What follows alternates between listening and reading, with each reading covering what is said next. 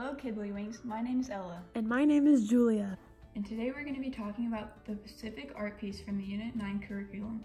Here's a portrait of an important war and peacetime leader named Tamati, Waka. I think you're thinking of Rihanna, you know, Umbrella Rihanna. His name is Tamati Waka Nene. The dance? No, his name was Tamati Waka Nene, and he was such a unique name that he had chosen for himself once he had been baptized and converted to the Wesleyan faith in 1839. The name had come from Thomas Walker, an English merchant and patron of the Church Missionary Society. He was a great leader during a difficult time in New Zealand, while the first British missionaries and settlers were arriving and changing the Maori's land as they knew it. Maori are the indigenous people of Aotearoa, New Zealand, who have origins that trace back to islands of eastern Polynesia. Wow, the British always seem to have beef with everyone. Don't you agree, Julia? They seem like lousy neighbors. Anyways, the artist was Gottfried Lindauer, who was a well-known Czech artist. He was the most profile and best-known painter of the Maori subjects. He arrived at New Zealand and studied at the Academy of Fine Art in Vienna, where he learned painting methods from the Renaissance naturalism paintings. He seems just as wise as Miss Leprod.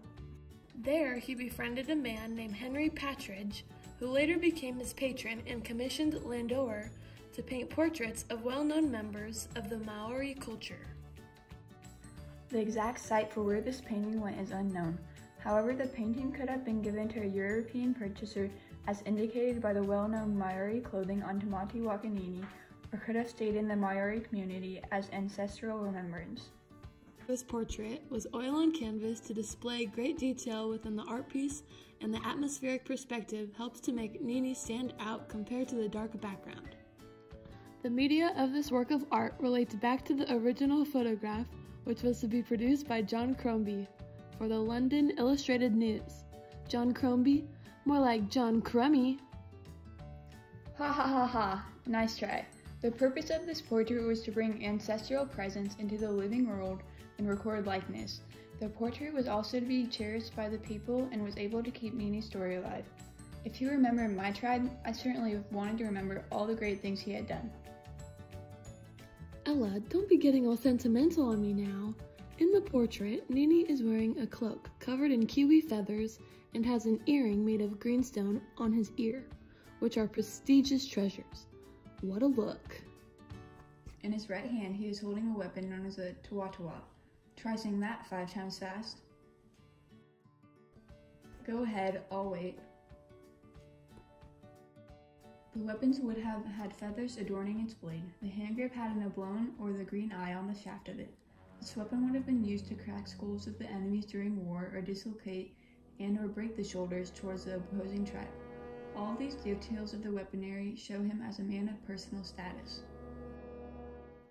As you can see, the soft brush strokes on the canvas make the subject appear to be very real and natural, along with its 3D appearance, something he picked up from the Renaissance paintings he had studied back at the Academy in Vienna. Tamati Waka Nene has a symmetrical face tattoo known as the moko. The moko is a specific message that is worn by members of the tribe that represent tribal affiliations and social structures. The tattoo would have been chiseled with bone into their face, and the ink was made from ash and fat. The tattoo would have been rough to the touch like a basketball. Ouch, that would have hurt. I would have remembered him by that tattoo alone. George Washington, the first president of the United States from 1789 to 1797, was the symbol of freedom in our country for centuries. I certainly look up to him as a great leader to this day. He was the commander-in-chief during the American Revolution and the Revolutionary War. Hodon was on a commission from Virginia's legislature, and the sculpture was raised in the Capitol Rotunda in 1796. Believe it or not, Tamati Waka Nene and George Washington have a couple similarities between them, even though they are from different cultures and time periods. They were both great leaders that the people looked up to as an icon for their culture, kind of like how modern-day high schoolers look up to LeBron James or Kylie Jenner. Definitely not. The Maori people looked up to Nene as an important war and peacetime leader, while the U.S. civilians looked up to George Washington as a symbol of freedom. In both works of art, they are holding weapons in their hands, as Tamati Wakanini holds his Taritua. George Washington holds a sword cast to the side, both signifying that they are trying to keep their land safe and protected. Both leaders try to relate back to their people. This is portrayed in the Washington piece by having him be dressed as a civilian or soldier, and in the Nene piece, he has a facial tattoo, just like the civilians do in the Maori culture. They are both interesting leaders that had an impactful influence on the civilians of their time. Well, that concludes our very important video on Titty Willy Wonka. Julia, his name is Tamati Wakanini. My bad.